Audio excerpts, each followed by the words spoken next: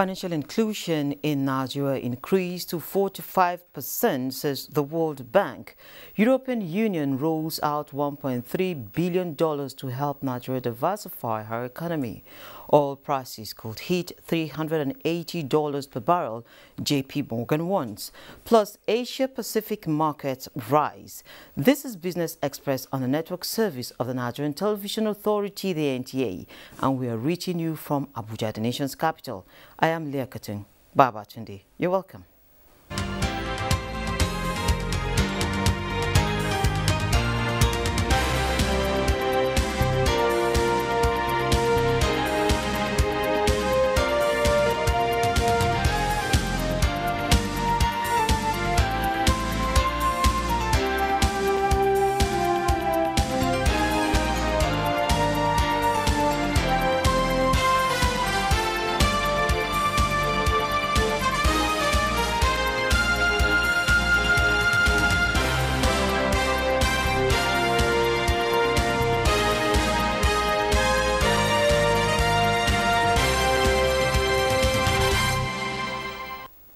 President Muhammadu Buhari's 5-day state visit to Lisbon, Portugal was a first-class success story of two determined nations to engender a close relationship for mutual benefits. Benny Adams compiled some of the benefits of that presidential visit. President Muhammadu Buhari's 5-day state visit to Lisbon, Portugal has been described as a first-class success story of two determined nations to engender a close relationship. These are important for Nigeria because we are reviving relationships that have been ignored for a long time. And in addition to that, these are important engagements that would also help in the acceleration of our country's economic growth, the attraction of investors, creation of jobs, and the general upliftment of the quality of life of our own people. Garba Shehu is of the view that there is so much for both countries to benefit, with Nigeria being a better beneficiary.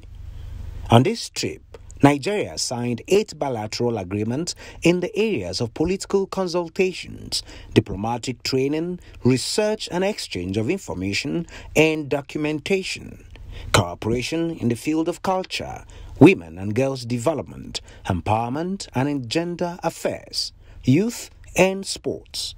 We are also keen to establish a direct air link between our two countries to further stimulate tourism, people-to-people contact, and social, sporting, and cultural relations. The visit also achieved a desire for a strategic partnership to strengthen the work Nigeria has been praised for, which is her stabilizing role in West Africa. The laying of a framework to strengthen security and cooperation between the two states. You are a great nation. President Obama once said about you that you strived to overcome division and turn Nigeria diversity into a source of strength. So you were able to build the largest economy in Africa. I so much agree with that. So we want to work with you. We want to work with your innovators. Lisbon's objective is to be the capital of innovation of Europe, but for that we need you. We need the African continent. We need to work with you peer to peer. Nigeria and Portugal have equally identified a common interest in the transatlantic gas pipeline, the Kano-Maradi railway line being constructed by a Portuguese company and Portugal, and the recognition of Nigeria as one of the 5 centers for vaccine production in Africa. In the area of sports, the choice of Jose Parceiro, the Portuguese coach of the Super Eagles, Nigeria struck yet another positive chord that resonates politically and diplomatically. In the field of renewable energy, Portugal provides 60% of energy to its citizenry from renewable sources, with the country ranking among the world leaders and hoping to reach carbon neutrality by 2030. And Garba Shehu believes Nigeria will benefit from such record-breaking achievement. Now, the proportion of Nigerians with accounts at regulated institutions such as banks, microfinance organizations, and mobile money service providers rose from 16% to 45% in 2021. This was disclosed by the World Bank in a report titled The Global Findex Database 2021, The Financial Inclusion, Digital Payments and Resilience in the Age of COVID-19. The bank stated that the overall account ownership rate in developing economies increased by 30 percentage points from 42% in 2011 to 71% in 2021, a rise of more than 70%. Now, let's inform you that the federal government is seeing Africa's huge infrastructure gaps as opportunities for private investment through public-private partnerships. Secretary to the government of the Federation, Boss Mustafa, while declaring open the Africa Public-Private Partnership Network Investment Summit in Abuja, said all sectors of the economy are yearning for investments. Public servants, private sector players, and all who matter in the infrastructure space are represented here at the Africa Public-Private Partnership Network AP3N Investment Summit in Abuja.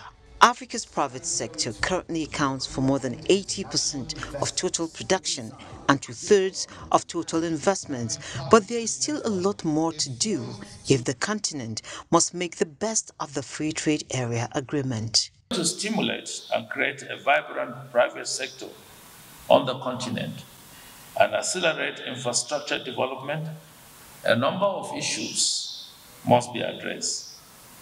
There is definitely the need to create a welcoming and enabling environment for the businesses to thrive.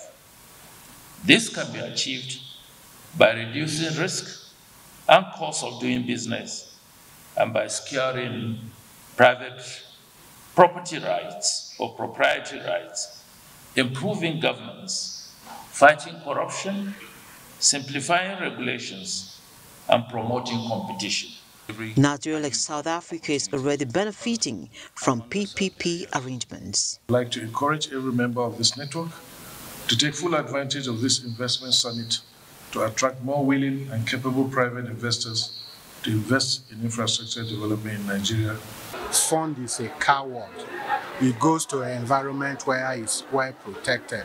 We want to assure international community that their funds are well protected in Nigeria. But a lot still needs to be done. Onitsha Port, for instance, took us 5 years to close. And it's very difficult for any private sector to wait for 5 years. In that 5 years, some of our port partners, foreign partners lost interest, COVID happened, investment were directed to other places. The two-day summit serves as a nesting place for ideas to be birthed and investor concerns like that of George Nwagu be addressed collectively.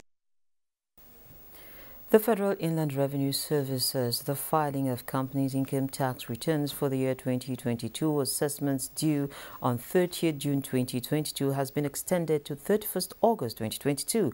This is for companies who were unable to meet the deadline as at the end of June 2022. Special Assistant Media and Communications to the Tax Authority said in a statement the decision was reached following requests by companies for the extension of time.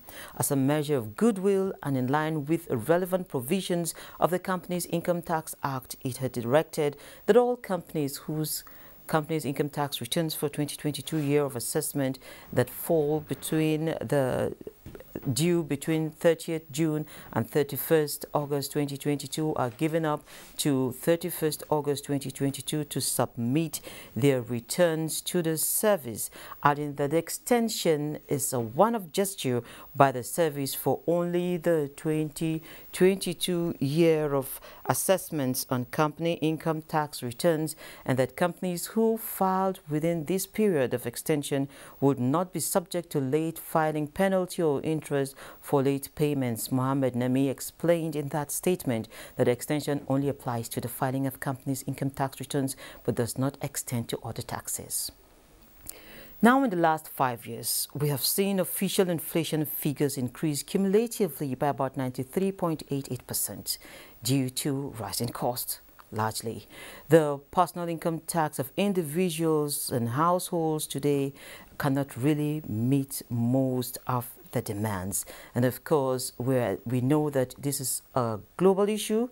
And so our focus this morning on Business Express is on how this can be addressed, or perhaps to pay more attention to the realities we have on the ground. And with me in the studio is a financial expert and a professor of capital markets, Uche Owaleke. Professor, you're welcome to Business Express. Thank you very much, Leah. It's my pleasure. Okay, great. We have seen ourselves in a situation that all over the world, economies are bleeding.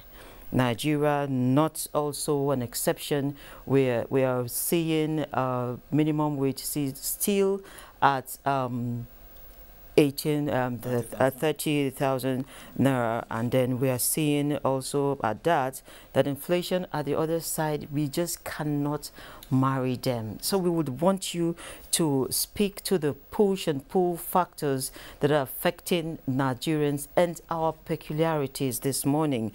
So when we say that, for instance, we're experiencing rising fuel costs, what does that mean to the average Nigerian? Of course, we know it's what is feeding into the inflationary pressure, and as you rightly noted, it's a global issue, the rising fuel cost. I'm sure that you know that recently is even ongoing, the protests in Ghana over rising fuel costs and cost of living generally. So it's actually a global issue.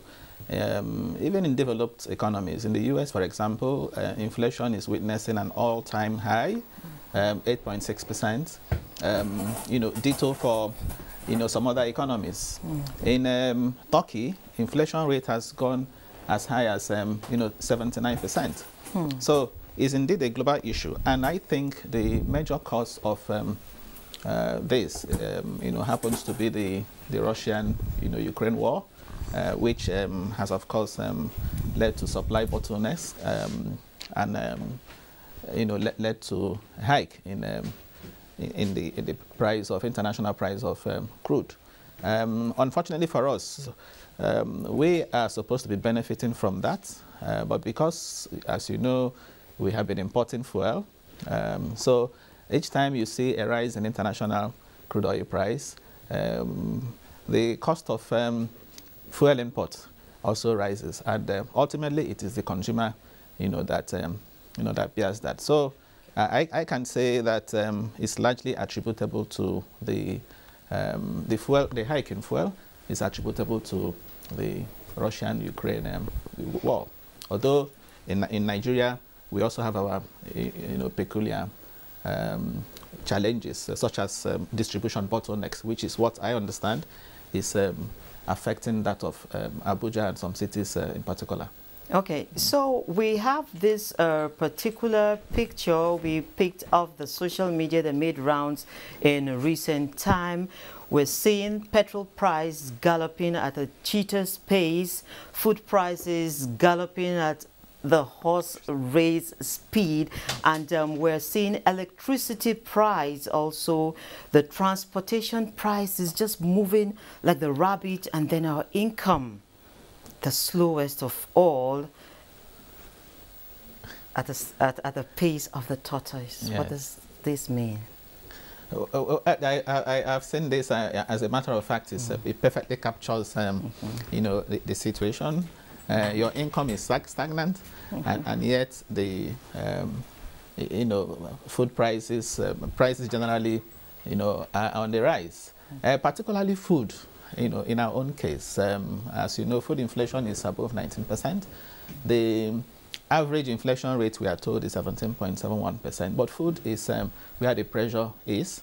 And that is for obvious reasons. One, we also know that insecurity is part of it. The fact that farmers are unable to farm. So it is a supply thing, more or less. And just as you also rightly pointed out, it's more of a cost push of inflation that we're witnessing in Nigeria, rather than demand pool. So in demand pool is where you have too much money, chasing too few goods.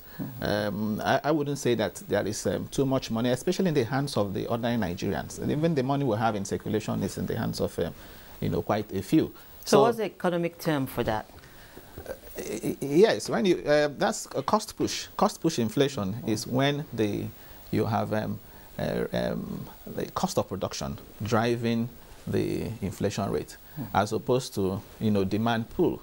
As I said, when you have too much money. So income distribution is a factor, because the bulk of the income is in the hands of the rich. And as we say in economics, the propensity to consume for the rich is smaller than that of the poor. So you wouldn't attribute the inflationary pressure to demand pressure, more or less. So it is more from cost. From the end of the poor supply. persons. So we have supply issues, exacerbating the inflationary, pressure that we have. So insecurity is one of it. And of course, rising cost of production generally. You have electricity, you have that's energy costs. You also have fuel cost. In particular, what is pushing this one now is the rising cost of fuel. And of course, you also see that leading to rising cost of transport. And the queues are not disappearing, actually. Yes, the queues are there because you have a system where fuel is subsidized. So very few stations that are selling at the subsidized price. Okay, of course, we'll have long queues. That is why you also find black markets for fuel thriving.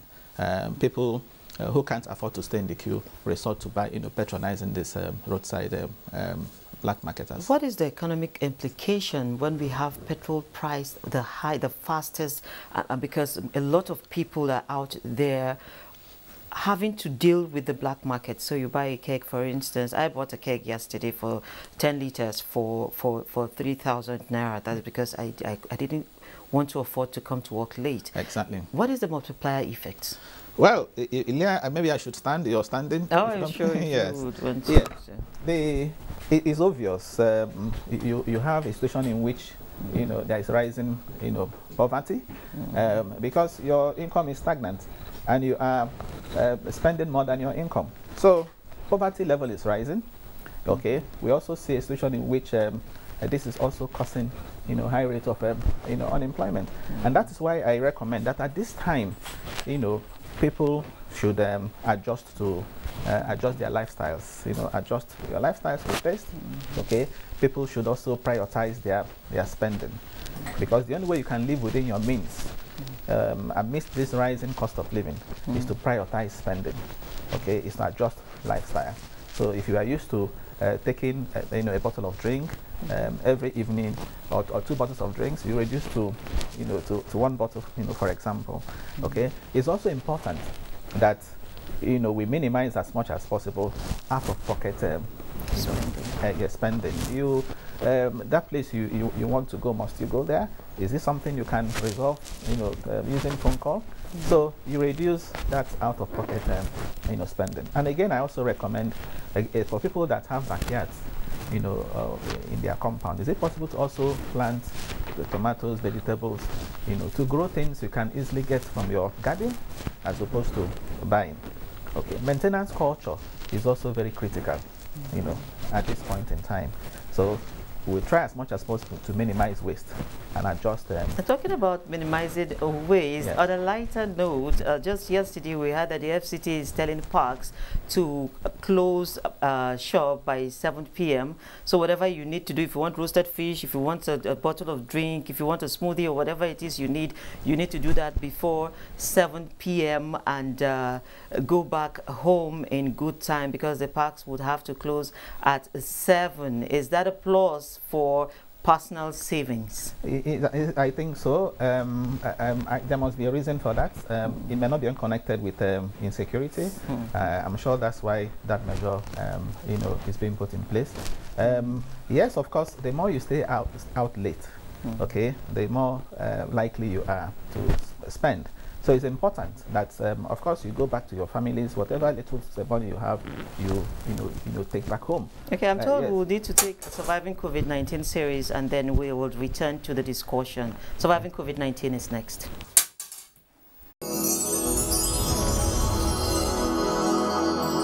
Surviving COVID-19 series is brought to you in partnership with the Central Bank of Nigeria.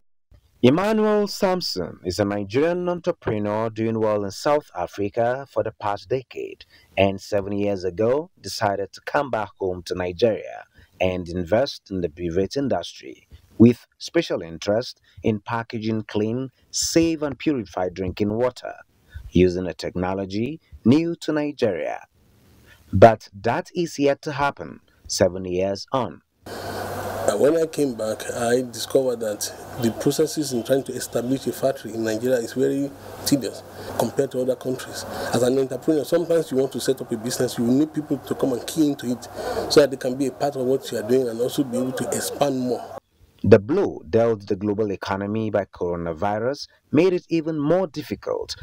Most businesses are folding up, especially those that are coming back to the country to try to set up. The environment is good for business, but I want to say something for a fact. I want to use NAFDAC as an example. I'm not sure it's the cost of registering the business that will determine the standard of the business. On accessing credits from the Central Bank of Nigeria, Emmanuel says until now, he never knew it was possible at single-digit interest rate, but kept looking up to partnerships. In the true sense, my perspective initially was that I could do it on my own, because I know for a fact, going through any bank, I've not tried the central bank, but I know that going through most of the financial institutions in Nigeria, there are a lot of bottlenecks. He tells of his South African experience. Out here in South Africa, everybody has access to credit facility, as long as you have a good product, a good system. But they also have insurance to back up some of the things where you don't have collaterals. So the issue of you running away is not there, because government will try to do everything possible to engage you so that you can engage more people on the street to work in the country. Emmanuel Samson is hopeful that the dream of establishing a franchise in Nigeria will soon become a reality. China is where they are today. Malaysia is where they are today because they went down the low. They went down from the grassroots to look for people that are just setting up small-scale industry. They need to encourage small-scale industry. People like that are coming up. Because I could put up a unit of a factory, and you can imagine the number of lines, the number of people it will employ, and what government intends to do. And I can export, because I know of some countries where what we pay for water here is 4 or 5 times the price. Why can't we export? After we import water, we import other things from Nigeria to Nigeria. We can do all kinds of things here. And we also synchronize. Before I left South Africa, we were branding for airlines. We were one of the first people to do branded drinks. Surviving COVID-19 series is brought to you in partnership with the Central Bank of Nigeria. Okay, so Prof, perhaps before I let you go, we will come back to a very nice illustration for you to tell us. So, with what we have on ground now, yes, if I want to invest my money, where do I take it? Yeah, beautiful. You should first invest with advice, okay? And whoever is advising you will tell you to invest in those assets that have returns that are above inflation rate. So you have to be mindful of the inflation rate. Your investment should be such that will give you a return that is higher than inflation rate. And that's why we recommend that at this point, the stock market, fortunately, has a return above 21%. Inflation rate is 17%. So, but of course, to invest in the stock market, you have to go through, a broker. And I will advise this is the time to, invest in mutual funds, especially for low-income earners. Again, commodities, present another good opportunity, because commodities, if you like, automatically adjust to inflation. If you are investing in grains, for example, and the price of grains, are going up, of course, you don't lose, because it's automatically adjusting itself, to inflation. And one more thing I need to say, earlier, inflation rate is 17.71%. That is the average. There are commodities today that have witnessed very, very, high rate of inflation. Take a model of Gary, for example, that used to sell for 400 naira last year. Okay, today is 600 naira. That is a 50% jump. Okay, if you take other items, you also have that. But there are also others that have also increased by a rate that is lower than 17.1%. So this is the time to identify alternatives. What are those close substitutes? Okay, if Gary has gone up, for example, okay, can you think of alternative? Can you think of is cornmeal, for example, cheaper? Is tuwo, for example, cheaper? So this is the time for Nigerians, you know, under this yoke of inflation, to identify alternatives, you know, as a survival strategy. Okay, yes. I thank you, Prof, and I understand our time is up. And so I would be letting you go, but then I will also inform you that Nigerian stocks actually opened the week in the red. But then what is happening out there in the global market? Let's find that out. On the global scene, European markets are looking to build on solid momentum after the region's indices closed higher on Monday. Stocks nudged higher on Tuesday as global market looked to cement gains after a bruising week for stocks last week. Shares in the Asia-Pacific mostly rose on Tuesday as the Reserve Bank of Australia hiked interest rates in line with expectations. Nikkei 225 in Japan gained 1.03% to close at 26,423.47. Hong Kong's Hang Seng Index pared earlier gains to rise 0.38%, while the Shanghai Composite closed fractionally lower at 3,398.94. Stock futures in the United States rose early on Tuesday morning after the major averages finished another losing week. Stock futures tied to the Dow Jones Industrial Average rose 59 points. S&P 500 futures inch higher, and the Nasdaq 100 futures also was on the positive lane. Monday was a positive trading day for most African stocks, as investors hope this trend will be sustained when the figures start to roll in. Boss said able Business Express. And so we end this episode of the program, and we're certain that you will have a better understanding of where your money is going to and how to conserve the little that you have. Business Express returns tomorrow at 3 p.m. But I would like to also inform you that you can access all previous episodes on YouTube on the NTA's channel. You can also communicate with us via our social media handles.